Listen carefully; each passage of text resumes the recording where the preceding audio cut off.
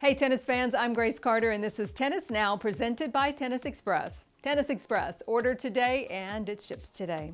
Okay, so the latest tennis casualty now of the coronavirus is the Laver Cup, which is going to be postponed an entire year. Organizers announced new dates for the Boston event, set now for September 24th through the 26th of 2021. At this point, Roland Garros has rescheduled for September, and the US Open is holding off until June to make a final decision about that event. So, what will pro tennis look like in a post-coronavirus age? The Italian Tennis Federation president argues that tennis is the safest sport because it is a non-contact sport.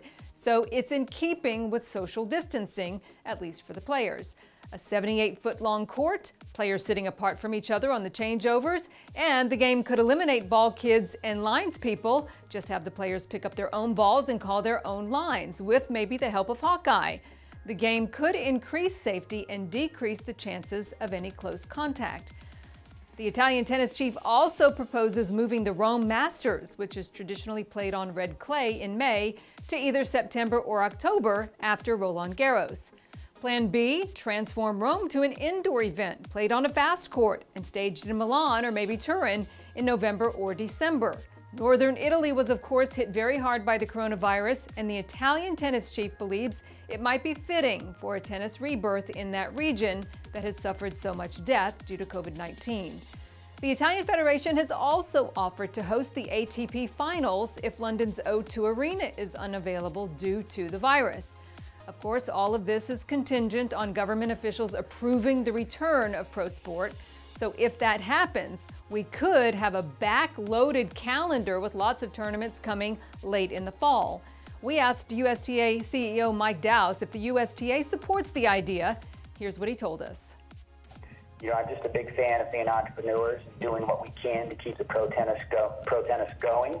Again, all with the qualification that it has to be 100% safe for all those involved, and that means the players, the coaches, the linesmen, umpires, physios, and of course the fans. So any way pro tennis can be played safely, we're for it in whatever package that may be delivered in. Dowse projects a lot of pain ahead of the tennis industry in the short term, but also points to what might be a silver lining long term. Tennis is the perfect social distancing sport and will be a safe and healthy sport and perhaps a stress reliever for people all over the world as the COVID curve flattens. So, what about you? Would you support backloading the calendar and even moving some traditional outdoor tournaments like maybe Rome or Cincinnati, even the US Open for that matter, to indoor status later in the year if it's safe? Let us know your thoughts in the comment section below. And if you already bought a Laver ticket, by the way, for Boston, we have good news because all tickets purchased for the 2020 Laver Cup will be valid for the 2021 rescheduled dates. Thanks for watching, everybody. Stay safe and stay sane. I'm Grace Carter. We'll see you next time here on Tennis Now.